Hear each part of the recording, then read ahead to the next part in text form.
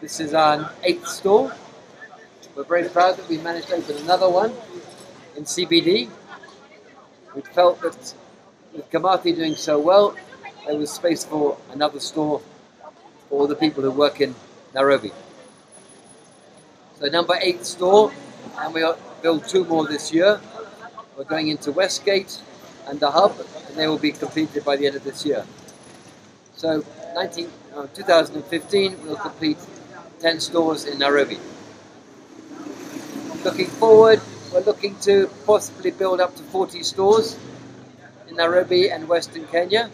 And next year we'll look to try and go and help our people in the West. We're looking for Kisumu, Eldoret, Nakuru, to see if we can expand there and give them fresh chicken up in those towns. So far, very happy with our progress in Kenya. We're accelerating now. The first 2 stores took a while to get our supply chain ready. Now that is operating properly, I hope to expand as quickly as possible. Okay, let me tell you a little bit more about Western Kenya. We're excited about taking KFC up to Kisumu, Eldoret, Nakuru, as I mentioned. As the only international, truly international fast food in Kenya at the present, we think it's time to take our brand there.